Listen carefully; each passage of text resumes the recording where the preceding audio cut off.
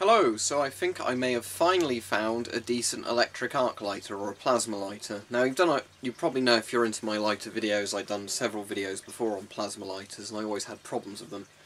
So this one, somebody recommended to me in a YouTube comments one, I was going to maybe get that one, and then when I was looking to get that one I spotted one that actually looked a bit better. So the company that's branded this, because bear in mind with lots of these lighters, if it's a Chinese company doing it, they're often the same lighters just with different brand names on, so you kind of shop by design rather than, you know, the brand name. But this is FORHU, or maybe it's even FORHU, but it's FORHU, and it says di-lighter. Now I have no idea what the di bit stands for, but what it basically is an electric arc lighter or a plasma lighter. And I've got it in my pocket. I'll just show you what you would have got in here. So it's got a charging cable there. I've not bothered getting this out yet. You've got like a little instruction or warranty booklet, I guess, there. It says best gift for him, her and you. So as you can see, this is kind of slightly in broken English, I think, like most of these are. But anyway, let's get it out. So this is the lighter. So you could get this one in several colours. You could get this in the blue I got, in sort of just boring silver, in black, or I think in like a weird rainbow colour.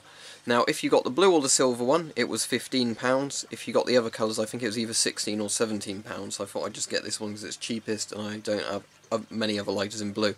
So it actually says FORHU or FORHU Di-lighter on the top, and it's basically just kind of cylindrically shaped. So it's got this charging port on the bottom and an on-off switch, and it's got the flip open lid, so you just literally flip that open. Now you can see there that the four sort of electric points, which the sort of arc goes through, are on the very top, where you can actually get at them, and this is the important thing with this one. So there is a little catch, but I think that's just sort of a magnetic catch. Yeah, that is, to you know, help keep it closed. However, with this one, you'll notice it doesn't turn on at all until you flick the switch on the bottom. So we'll just do that now. It's quite hard to get out switch, which is good because it means you can't accidentally do it in your pocket. When it's on, you'll see that there's obviously an LED in there for it to light. So there you go. That is the lighter working. So hopefully by this design you can see that it's actually an accessible electrode. You should be able to get it at stuff and, you know, light them. Because the problem I had with these electric lighters, I have one that's also a coil lighter, which I'll not bother showing you in this video, which I found wasn't very good at all. With most of these electric lighters, sure, they're probably fine at lighting cigarettes, but the issue is most companies that sell them advertise them as doing other things than that. And then people had to go at me going, "Oh, why are you complaining that it doesn't light? You know, only lights cigarettes. That's what a lighter's designed for." Well, if the company says explicitly on the page where they sell it, it can do lots of other things, such as light candles, you know, start bonfires, things like that.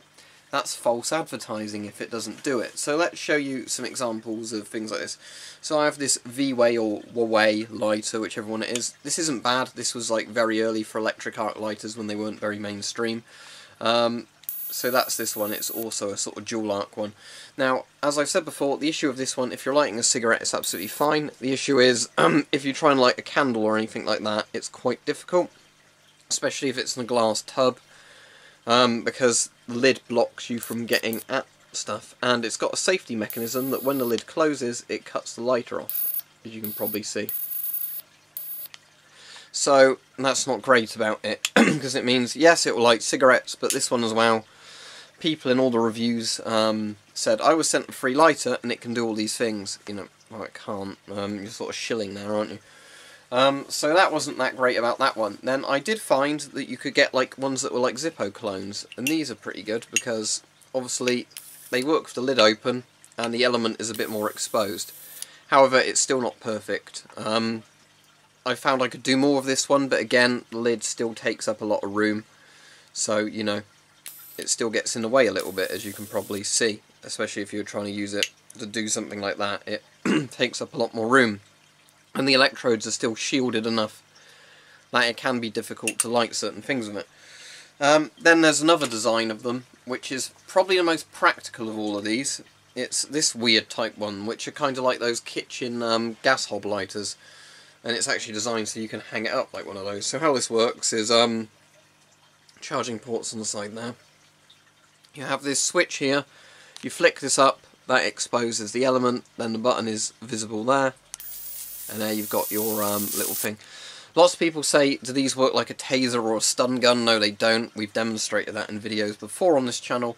It gives you like a very mild burn if you try it. It certainly wouldn't work in a self-defense situation.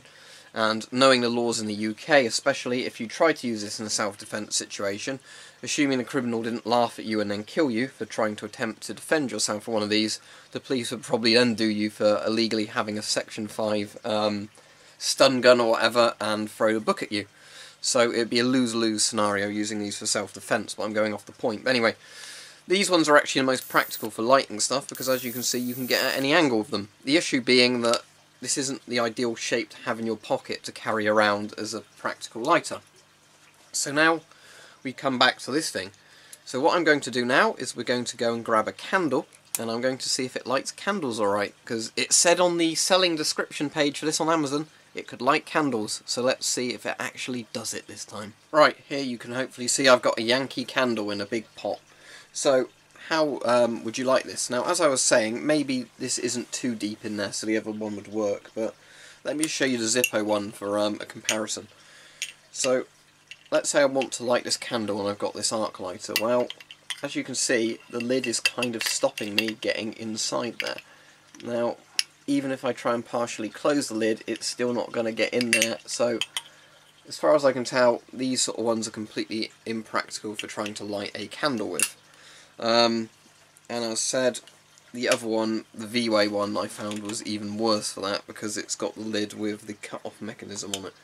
So this one, again, this one gets a bit closer actually, but again, it's not going to get all the way down to light the candle. So those two are actually completely useless for lighting candles in a jar, especially as they get nearer the bottom.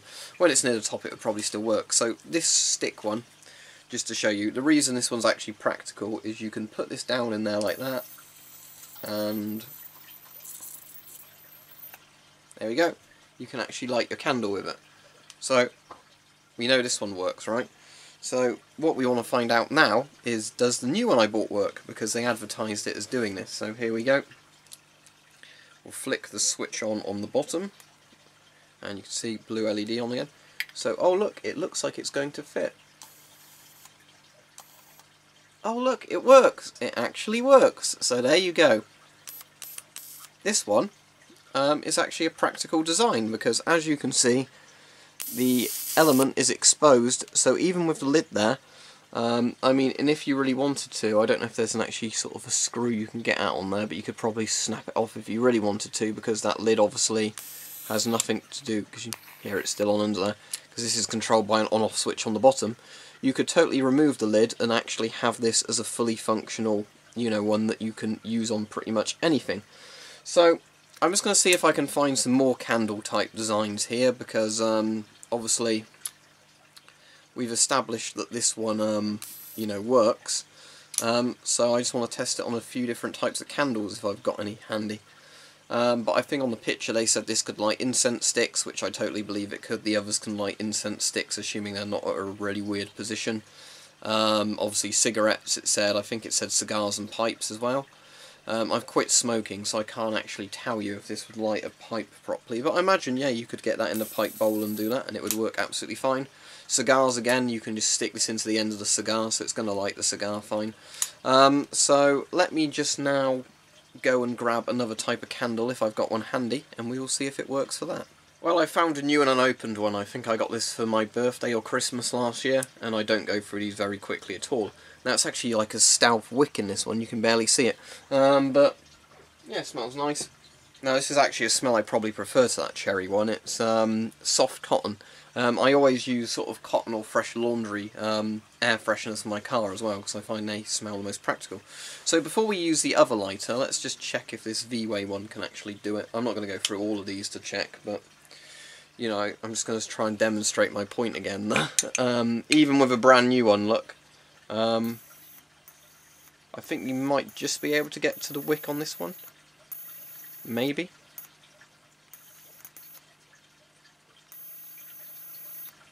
Yeah, look, that just about worked, but if it was any lower in there, this one would not have worked due to its design. So let's blow this one out, and then let's go back to our new one with the practical design. Flick it back on again because I've been flicking it off as soon as I've used it. And there we go. So, are you ready? Oh look, it lit that really easily. So as you can see, this is actually quite a good design. Now I'll just do this again with the light off so you can see it working. These aren't really interesting because they don't give off loads of light like some lighters. But the point I want to get at is it seems, whatever they were called, FORHU or FORHU or FORHU, whatever way it is, FORHU, it seems like it's actually a good design. Oh, it even said it on the top, didn't it? Because this is actually fairly practical. It would only have more bonus points if there was actually a little way you could remove the clip for the lid really practically and easily if you just didn't want the lid on there at all. But anyway, let's flick the light off and try it again. Okay, so there's a bit of light coming from the aquarium in the side of the room, but mostly what we've got here is obviously this lighter and the candle. So just so you can see the arc in the dark, there you go, that's what it looks like. It's basically two crisscrossing, I assume it's just, yeah, it just does it diagonally. They cross diagonally, the sort of purple plasma arc beams. Anyway, so let's now test this again. I'll see if I can angle this a bit so you can hopefully see it. Yeah, and there we go. It works fine. So, what we have established is that this arc lighter actually has a practical design that does its job. Now it's meant to have an auto cut-off feature, so let's see if that works. I think it's once you hold the button down for too long. Yeah, there we go, it works. It stops so you can't burn the thing out or completely drain the battery in your pocket. Now it's too early days to say how long this battery lasts, you know, how long it takes to charge and how many times you get a use out of it before the battery runs out. Hopefully it's a decent number. Now, I don't know about the on-off switch as well. I'm assuming if you're not using it, you're meant to flick the on-off switch off. I mean, I would, but I personally don't actually know. But, as said, this does seem a competent, good design. As said, this was £15 for the blue one or the silver one, the black and the rainbow coloured one that looks kind of like an oil stain. Those were like £16 or £17, they were a bit more expensive. This is on Amazon Prime as well, so I got it the day after ordering it. But I'm, you know, just pleased that somebody has made a design of one of these finally that actually works properly. And I said the only thing that could be improved is not the thing that lets you actually just physically take the lid off if you wanted to, you know, like you could unhinge it and then do something for it to come off. I mean, maybe lots of people would think that would be a bad feature because they might lose the lid, but regardless, it charges by the look of it with your standard, I know the cable's in the box, but your standard micro kind of USB or whatever it's called. You know, like the smaller USB type, because I think there's mini and micro, isn't there? Mini was like the PS3 controller charging one, and then you've got micro, which is like the Samsung phone charging size one.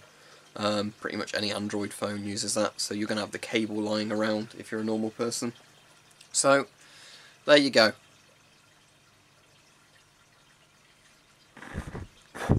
The Yankee candle smells alright as well.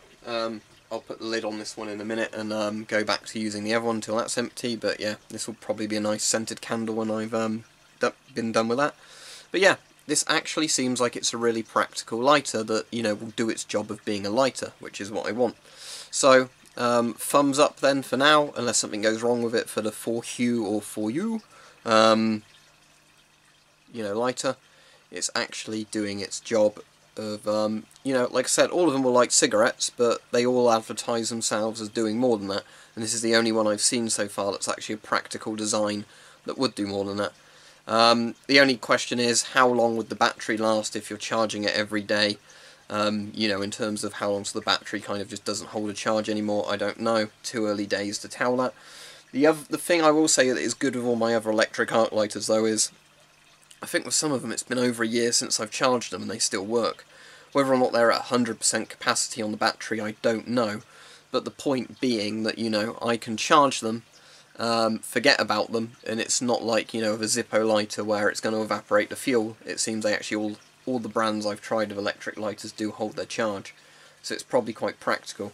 And as people have said, although I wouldn't recommend them, you know, really for a survival end of days scenario, what you could probably do with these, as people have said, is if you have one of those good USB power banks that can actually charge itself via solar power, you could in theory charge these off of that, which, you know, is a nice bonus, I guess. I'd always have other lighters or a fire steel as a backup, but that is kind of an interesting, you know, point. So there you go. The FORHU electric lighter seems actually very practical and good, so thumbs up to them for being the first company I've seen to design one that actually does other things than just lighting cigarettes.